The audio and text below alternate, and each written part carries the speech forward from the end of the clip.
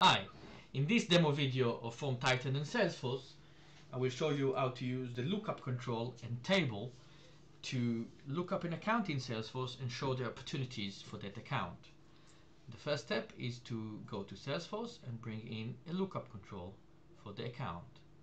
So I'll call it account, and I need to set the mapping. So click set, and I will configure Salesforce integration. Select the account object, because that's the object we're doing lookup on. Click apply, and here we'll say I want to store the account ID but show the account name. So the user selects the account, the value we store is the account ID, and what we show to the user is the account name. Okay, so I'll click apply. The next step is to bring in a table. Just stretch it a bit, make this opportunity name, stage, and when it was created. I'll click map fields and add object. Here we'll select the opportunity object. The condition will be account ID equals my account field, which stores the account ID. I want to bring all my opportunities, and now all I have to do is map them. So I will map the name to name, stage to stage, and created date to created. That's all I have to do to show those details. So let's first see it in action. So if I click view, I can select an account, and here are my opportunities.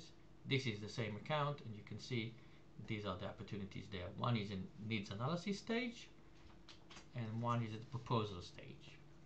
Okay, same thing here. Now let's say we want to filter this form, and when they filter the form, I want to show only the needs analysis opportunities. To do that, I'll go back to the form and I'll drop in another button. I'll put it here, and I'll say show needs analysis on. Okay, and I'll make it a Salesforce action button. Now we'll go to Salesforce, map fields again, and I will duplicate the opportunity object we created earlier. So click duplicate and edit. And here we just need to change the condition to say account ID equals, and we want to say the stage equals to other, and then paste in needs analysis. I will tick it to use in custom button. This action should be used in custom button. Click apply and apply again, and then click on the button.